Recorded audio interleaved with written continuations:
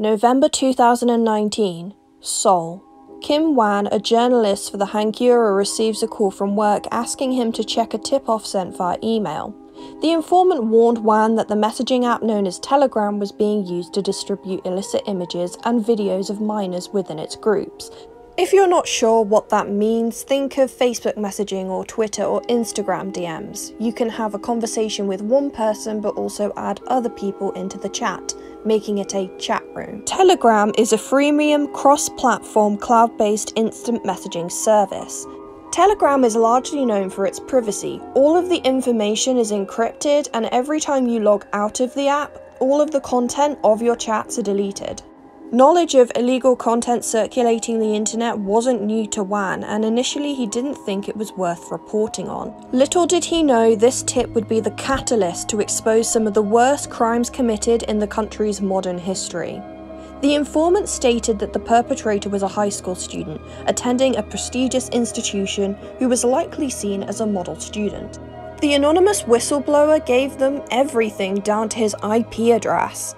This made the story stand out to Wan, and he published an article that night, not expecting much, just another story about illegal content going around the internet and the fact that the perpetrator had been caught. The following day, Wan was alerted to his personal information being leaked in Telegram groups. This included private photographs of his children from his Facebook. Fellow journalist Oh Yeon-so was recruited to be part of a task force to investigate these groups, and they began monitoring them. However, other email tips urged the journalist to turn their attention to the baksa rooms. Baksa meaning doctor in Korean, deeming them to be worse than the other rooms. One informant who went by the alias Joker reached out to Wan to meet him and divulge what he knew about the baksa rooms. Joker joined after a girl he knew confessed to him that she had been victimized by the group. Baksa, the owner, was seen to be godlike with the amount of control that he had. Lewd and explicit images of young women and girls would be watermarked with his name, or phrases like Baksa's or Baksa's victim. The content was disturbing. Girls would be humiliated and inflicted pain upon themselves. Videos included them licking public bathroom toilets and floors, alongside other bizarre and degrading acts. But who were these girls, and why were they doing these awful things to themselves? Baksa would seek out these girls on mainstream social media such as Twitter, focusing in on those who were vulnerable due to their age or financial situation. He would offer them a job such as modelling gigs, and ask them to move the conversation onto Telegram. Once there, he'd ask for pictures such as samples for modelling, most normal body shots and some more risque lingerie shots, as well as their ID and bank details to supposedly pay them. Once Baksa had their personal information, he would blackmail them to produce more explicit and extreme content, sending them photos taken outside of their homes or the phone numbers of their family members, saying that he would send the lewd images to them if the girl refused. Sometimes Baksa would add dozens of others into their chat to collectively harass and threaten the girl. Once the girl agreed, Baksa would take the content and post it into the Baksa room chat, selling the most explicitly for cryptocurrency.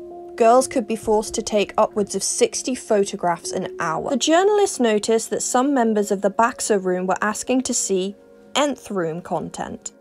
They found out an individual called God had been engaging in similar activity for much longer, and that Baksa was just a copycat.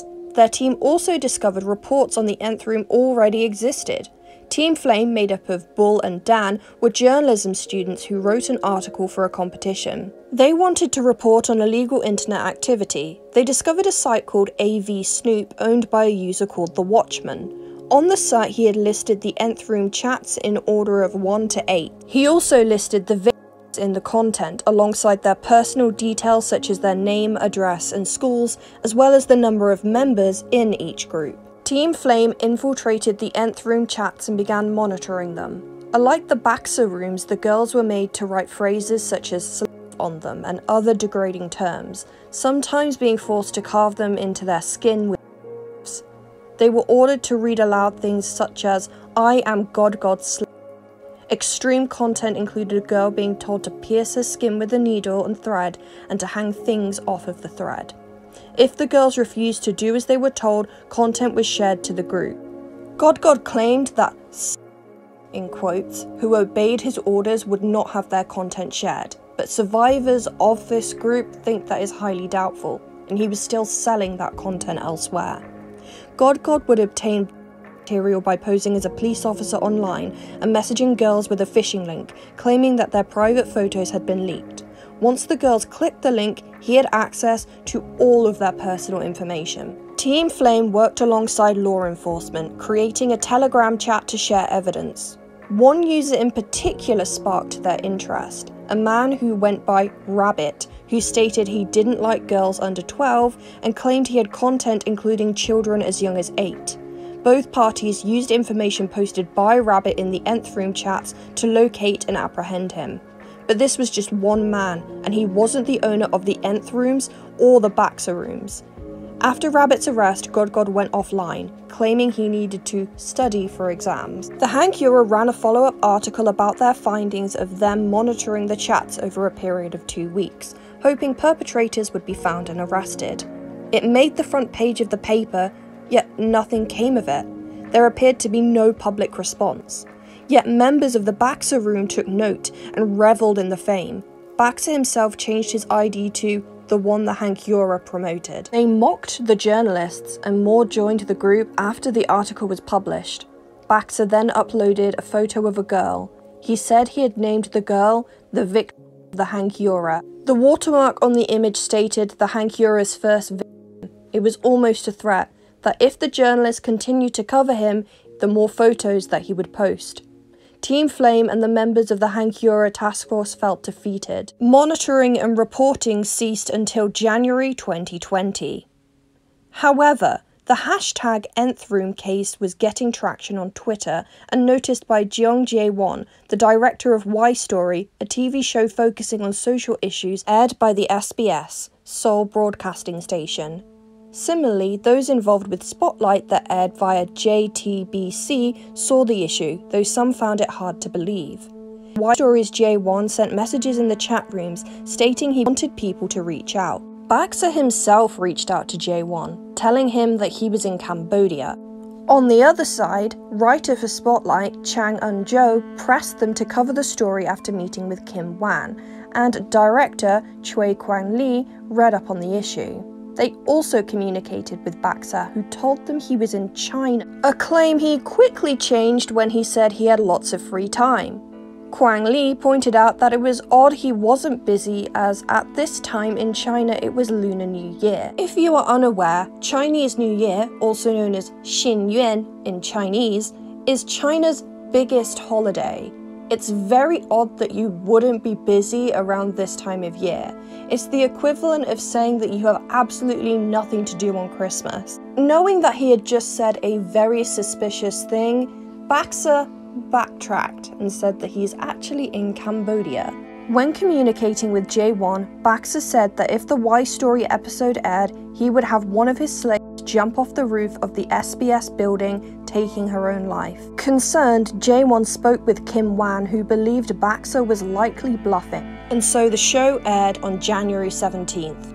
1 week later, a video of a girl whose head was covered in a plastic bag appeared in the Baxter Room chat, the neck hanging from a doorknob. The person stated that she would end her own life by jumping off the SBS building at a specific time on a specific date.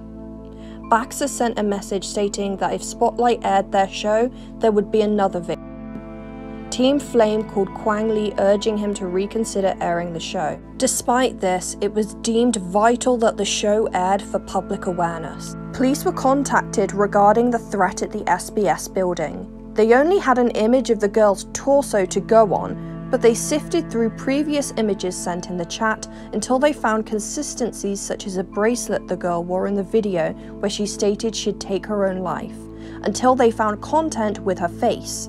Using that, they searched harder until they discovered one photo had a pile of books in the background, and one book had words on it. Her name. They found her school and from there an address. The police arrived at her home around 11 PM to 12 AM and staked the area, ensuring no one tried to enter the building or that she left the building. They waited till morning to ensure she was safe, and then they approached. She was living with her parents. In her room, they saw the rope tied to the doorknob like in the video and notes with phrases like "Bax's lying around." The parents were informed of the situation and all the family was safeguarded. There was no Y Story or SBS. During the airing of the JTBC Spotlight episode, members of the chat originally mocked it, until they mentioned Bestcoin. This was the platform Baxter used to receive payments. The chat began panicking that they had been found out and would be traced, and Baxter tried to assure them. He began opening accounts on other cryptocurrency platforms, obviously unnerved by Spotlight's discovery. It was discovered Baxter used dumping to retrieve payments. He'd have someone withdraw the cash and leave it at a designated drop-off point. They managed to link Baxter's Telegram IDs to past narcotic and firearms cases that also used the dumping method, alongside two couriers who would drop off the money, Kim and Lee. Both had been charged with crimes unrelated to the Baxter room case. Neither man knew who Baxter was, and they were given orders via Telegram. They also discovered the ID of Baxter's #1 accomplice, Buddha, a man known as Kang. I just want to take a moment to talk about the names that these men chose as their aliases. Baxter, Doctor, God, Buddha. According to the 2015 South Korean census, Protestants made up 19.7% of the population, whereas Catholics made up 7.9%, meaning that the Christian God is recognized on a countrywide basis, with Protestantism being the first most popular religion and Catholicism being the third. Buddhism is the second most popular religion overall, with 15.5% of the population subscribing to that belief system. In 2019, when parents were asked what they would like their children to be, Doctor was the second most popular answer, just below government official. God and Buddha are phrases that we ascribe spiritual value to and give them power.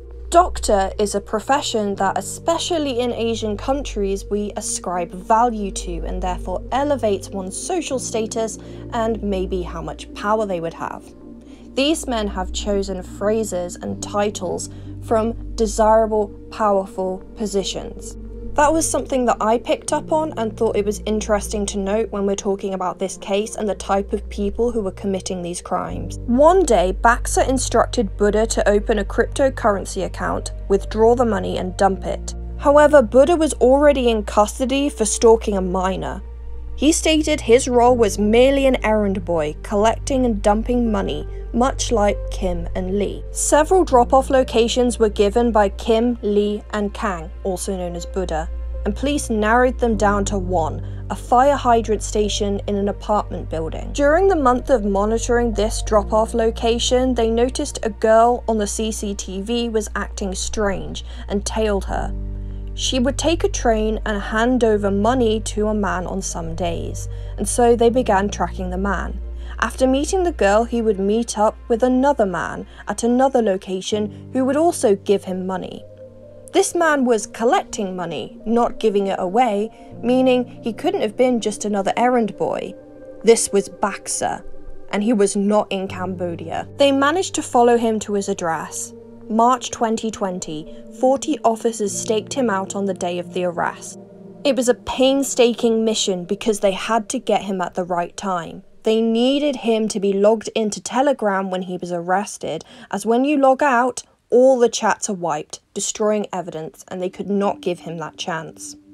Over 8 hours of waiting, they finally grabbed him after he was coming home from a bike ride. Baxter was Cho Ju Bin, 25 years old. He was sentenced to 42 years in prison in October 2021. He had a total of 25 victims between 2019 to 2020. They had caught the owner of the Baxter rooms. But God, the owner of the Nth rooms, hadn't been identified, nor had he been online for months. Y Stories J1 was contacted by Team Red, a group of hackers who had been monitoring God. They had contacted God pretending to be a follower and sent him a link claiming SBS was collecting data on the Nth rooms. It was a phishing link. God clicked it, falling for a trap he himself had set up for his many victims. They found he was connected to public Wi-Fi using multiple devices. He used several Wi-Fi spots which the team used the radius of to pinpoint a common location. Using a list of suspects they already had, they managed to narrow down an address and learned that his father owned a scrapyard where he obtained the different phones. Police seized phones from the scrapyard, analysed them and discovered his identity. God was Moon Hwan Wook, 24 years old. He was sentenced to 34 years in prison in November 2021. He had 20 rooms between 2017 to 2020. The creators of the rooms had been caught, but approximately 60,000 people were part of those rooms. Images and videos were sold to 260,000 IDs. As of December 2020, 3,757 people linked to the Nth Room have been arrested, and 245 of those have been imprisoned. The confirmed number of is 103, including 26 minors. There are likely many more. Nth Room content is still being shared on foreign messaging platforms and on the dark web. Cases like the Nth Room are still ongoing globally. China has been investigating its own case with sites uploading CP to 8.6 million members. First and foremost, I would like to thank the survivors of this case for being so brave and coming out with their own story. Guilt is a very common emotion to feel when you are a survivor of these cases, and you are not to blame whatsoever. These men knew what they were doing. They were threatening you with your personal information. Do not feel guilty for what they did to you. I hope very much that you are able to get the help that you need to recover from this. Just know that nobody blames you. It is not your fault that you were placed in this situation. It is their fault for taking advantage of you. And you are so strong for being able to carry on with your life, with what you have gone through, and that is so admirable. To the officers who were working on this case and the journalists who assisted with investigating, thank you so much for all the effort you put into this. It must have been so mentally and emotionally draining to have to look through all of that content, but you did it because you needed to identify the survivors and you needed to get these men caught. And we are very thankful for that. Overall, this case has been hard to look into. I obviously didn't want to give away too much of the detail of the content because it is disturbing, and I wanted to respect the victims, so I only gave a couple of examples so you could understand what I was talking about. I'm aware that these cases aren't isolated.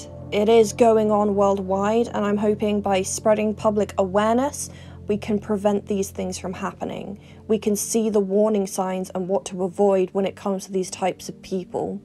But even more so, I hope that technology can catch up and we can find those who are already involved and stop them from doing it and save even more people. Please take care of yourselves. Please stay safe online. And if you are going through something, please speak up. You are not alone. You can talk to a friend, a family member, a teacher. There are organisations, some of which I will link in the description, where they can help you and they can provide you resources. There is a better life after this. Stay safe.